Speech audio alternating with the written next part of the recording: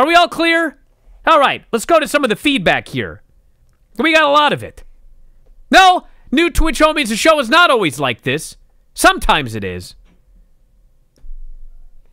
This person here says, Brian Cage and absolute Ricky Starks are now apparently together as a duo under Taz's managerial duties. Now they can do Cage and Starks versus Moxley and Darby Allin. Great! Yeah.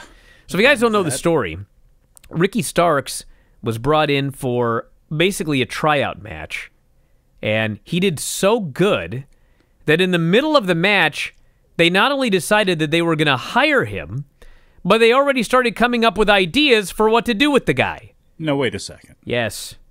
Are you sure that this is not a wrestling tall tale, if this is not being exaggerated a little bit?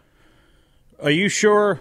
Now, I believe when Cody said that Ricky Starks had $4.63 in his bank account, one, I took it as a great zing against the NWA, but also I took that as maybe being legit because he's out there struggling and striving and trying to do his thing and get known and whatnot. And it's only been a very short period of time since he's had a chance to do that. So I believe that. But you bring in a guy that looked that good on YouTube for the NWA out there, was their initial, or I think that he was the inaugural NWA television champion.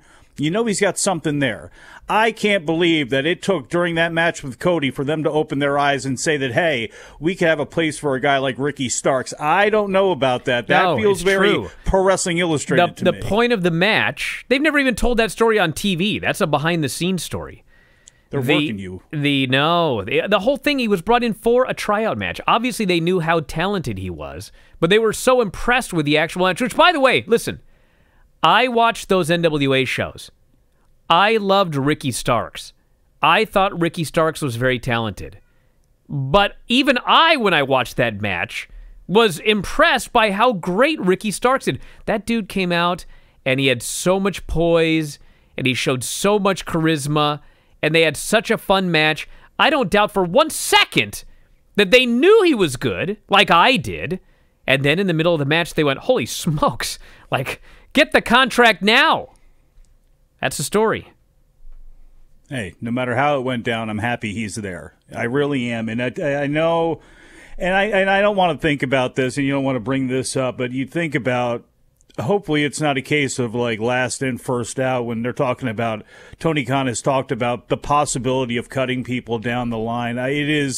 It's terrible to think about this because they have the ability to have such an umbrella right now, and it's so needed, you know, with the pro wrestling. We talk about with WWE not making any new stars, and AEW, you know, for whatever you think about them, has got just a wide variety of people that to get behind, and you could possibly, you know, attach your fandom to. You know, when I was growing up, yeah, I loved Ric Flair and Ricky Steamboat and Jay Youngblood, but it was like the Ronnie Garvins of the world and people like that, you know, I was just as a fan of. And people are finding that with AEW, whether it be a Sonny Kiss or whether you're an old fan and still love seeing Dustin Rhodes or whatever it is, they have that. And I hope, you know, as everything goes on here, you know, everything does kind of subside COVID-wise, because I don't want to see anybody lose their shot and their job and their chance on a national scale before we even have a chance to really take off with it.